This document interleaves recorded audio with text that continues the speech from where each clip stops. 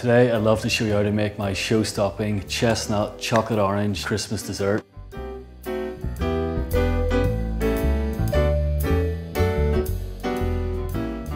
going to put 125 grams of chocolate with 75 grams of butter and place it into a bain-marie here of some simmering water.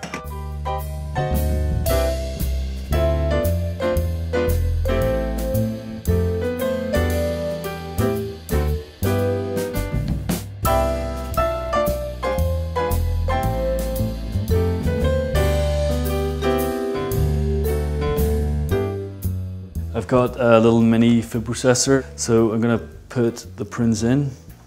If you don't want to use prunes, you can use dates instead, maybe apricots. The next step is to whisk up the egg whites.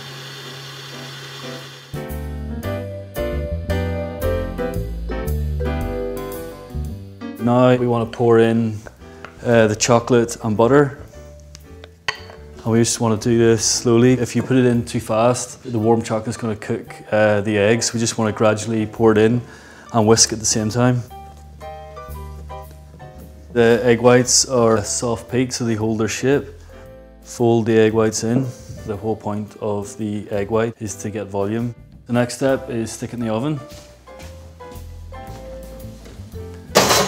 And that's preheated to 170 degrees and it needs approximately half an hour, maybe 35 minutes, depending on your oven. A good way to check whether the tort's cooked is you'll see some small cracks on the top. Let that cool completely, stick it in the fridge for around 2 hours.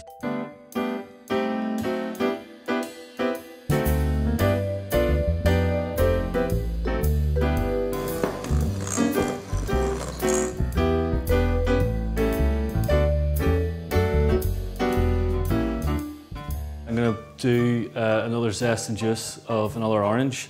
If you don't like orange, we can put in lavender with chocolate, works really well. You can add ginger.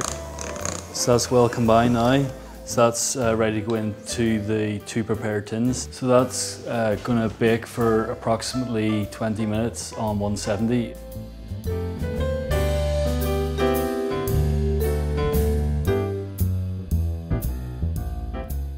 This is 60% chocolate again. Milk chocolate will work just as well.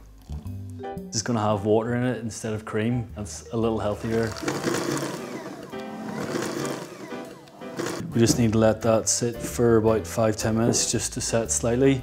We're going to prepare the Italian meringue topping now.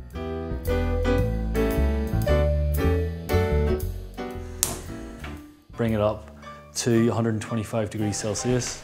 We want to just pour the sugar syrup in really slowly. There's no need to cook this meringue because the hot sugar syrup cooks the egg.